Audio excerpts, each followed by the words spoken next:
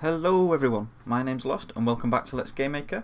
In this episode we're going to add some collisions with the walls and we're going to fix some bugs and add some health points so enemies can actually die, which will set us up nicely for the next episode where we're going to add monsters to the dungeon generation. So the first thing we're going to do is we're going to open up player, go into the create event, and we're going to create a few variables. Firstly we're going to say can move equals true. This is going to stop us from moving while we're being knocked back, so we can't do that thing where you get knocked back, you're moving at the same time, then it acts all weird. We're going to fix that bug. We're also going to say anti-stick x for now will equal 0, and anti-stick y, which will equal 0 as well. So these are going to be used to stop us from being stuck to the walls. If a zombie is pushing us into a wall, and they're also attacking us as well, this is going to stop us from sticking. And we're also going to add HP equals 10, but we're not going to do anything with the HP yet. I'm just adding that so we can follow on to it shortly. So the second thing we're going to want to do is we're going to go into the step event, and there's a few changes in here.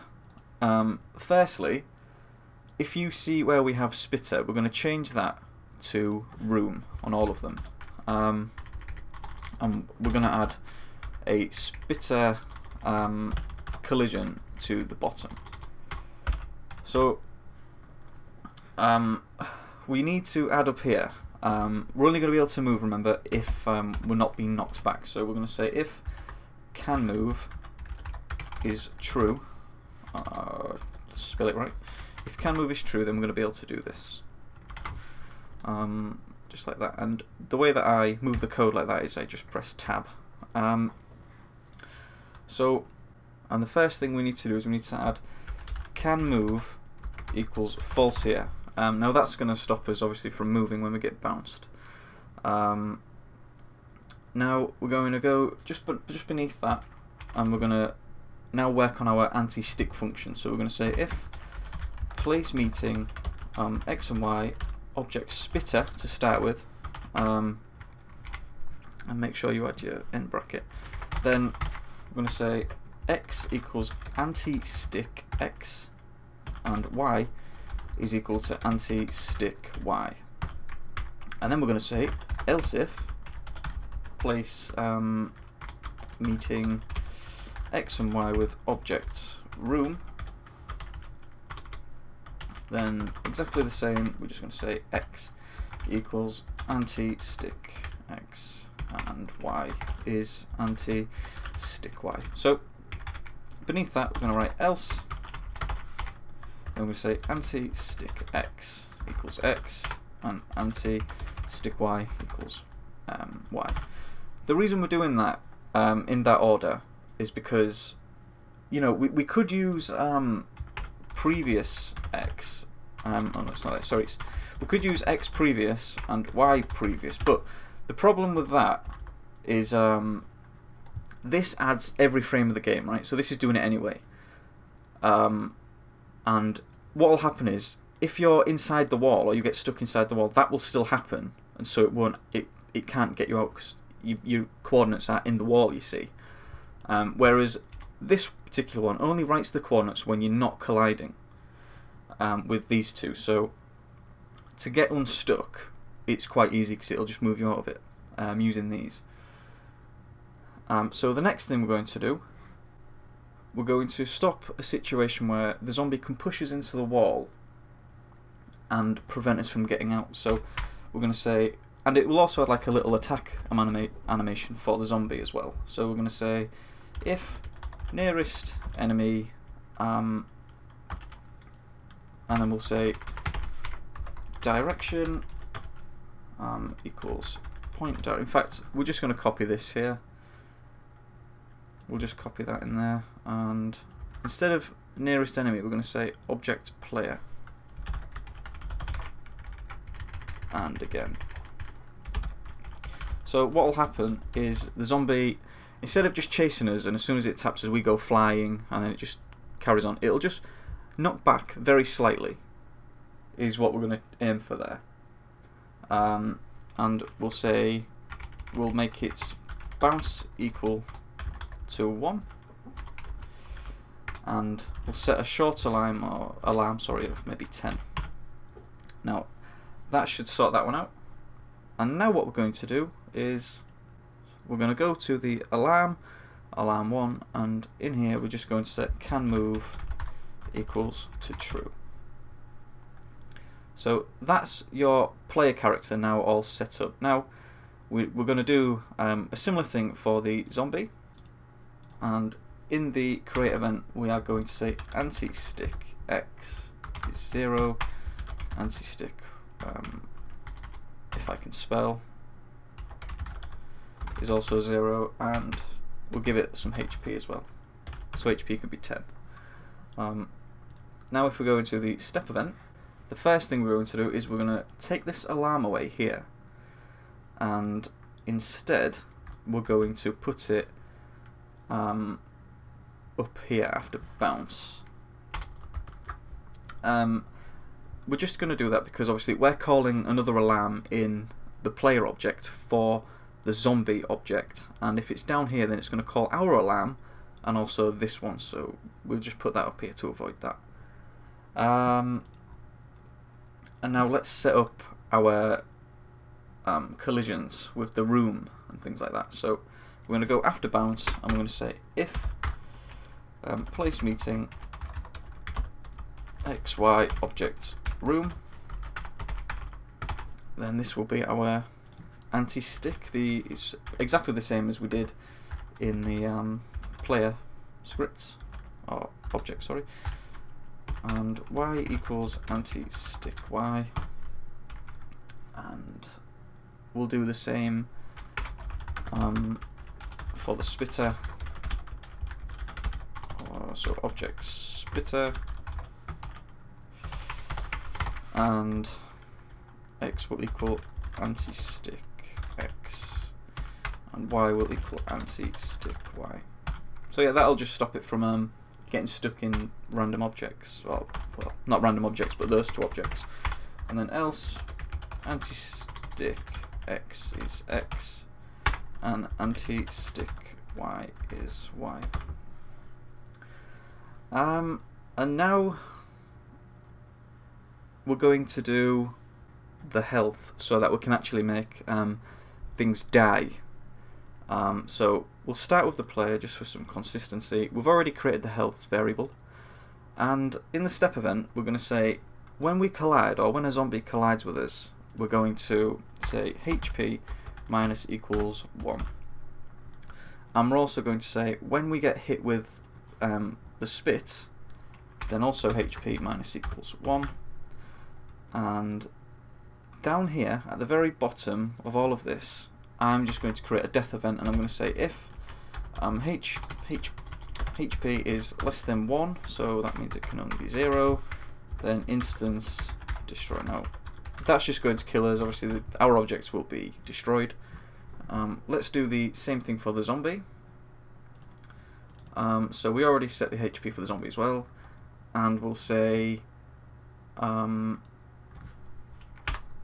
if he gets hit by a tier, then HP minus equal to 1, and at the bottom we'll also do the death event. So if HP is less than 1, instance destroy. Now we only need to do one more for the spitter, and then we'll see how everything works. So in the spitter object, just create HP equals maybe 5 for the spitter, and in the step event we'll say when it gets hit by the tier, then HP minus equal 1, and the same code at the bottom. If I probably should have copied this now that I think about it, but that's okay. If HP is less than 1, then instance destroy. So let's give that a little test. Let's just make sure. First we'll test the collisions to make sure that it's all working as intended. So we have a zombie in there, so let's just make sure that we can't get stuck to the walls. Right, so he's knocking us back, he's bouncing back a little bit as well. He's hitting us against the wall, we're not getting stuck. Let's see if he gets stuck against the wall. Oh no, we've killed him. Alright, so I was hoping to check if we'd get him stuck. Let's just let's reload that to make sure he doesn't get stuck. Let's see if we can just position him next to the wall, like yeah, there you go. He's not getting stuck. He was bouncing off there. That's good enough for me. Now we need to make sure that the do you know, like the spits and the tears, we need to make sure that they destroy when they hit the walls, because currently they're just flying through the dungeon. And that was the bug. If you remember when we had the third upgrade where you attack, your tears go straight to the enemy. The reason they were all coming from the sides is because the bullets that were off screen were then getting the power up and coming back towards the zombie or the spitter or whatever. So we're going to go into object tier, and in the step event we're going to say if place meeting x and y with object room, then instance destroy, and then copy that code, and we're going to put that in spit as well. And it needs a step event now, so add the step event, and there we go. So let's just demonstrate that to make sure it's working the way that we want. Let's just kill the zombie first. There we go. So yeah, there we go. They're now being destroyed as they're touching. There is still a problem though. There's still an issue, and if the zombie kills us, the game will crash, because he's still going. I'll demonstrate and I'll show you why.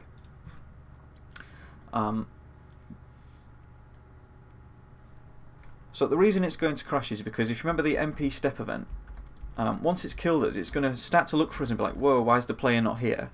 I don't know what to do. I'm going to crash.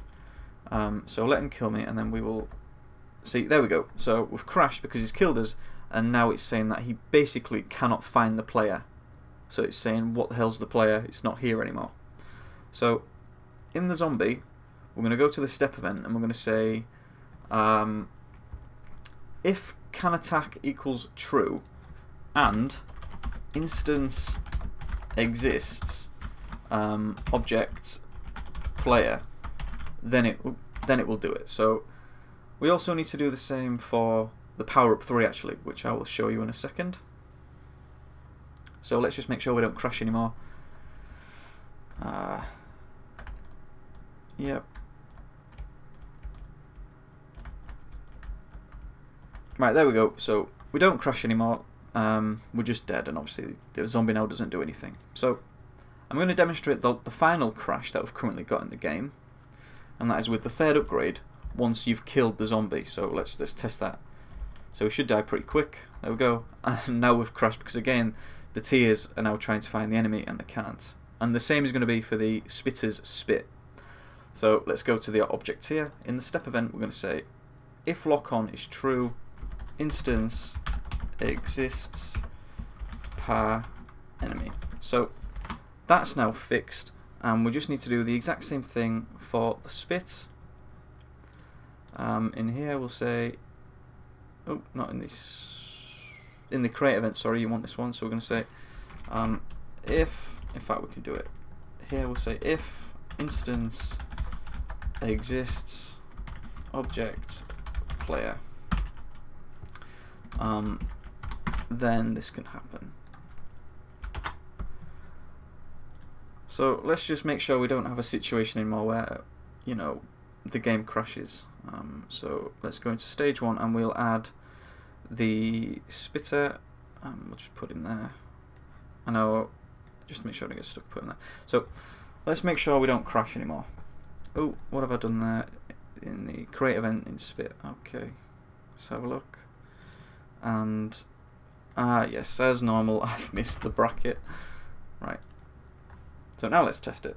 So let's kill the zombie. We know he doesn't crash anymore. And they're all going to go towards him. And unfortunately we've just killed him. But as you can see, now we've still got the upgrade, but it doesn't follow anything anymore. It just fights straight forwards. So yeah, that's pretty much all the bug fixes. We can't collide with the walls anymore. Like we can't. I mean, we can, but we can't go through them. Is what I'm trying to say. And yeah, we don't really have any crashes now in the game. And I know that this episode was a little bit of a boring one, but it was necessary to put us into a situation where we can start generating mobs throughout the dungeon without any bugs. So yeah, that pretty much wraps us up. So thank you very much for watching, guys, and I will see you next time.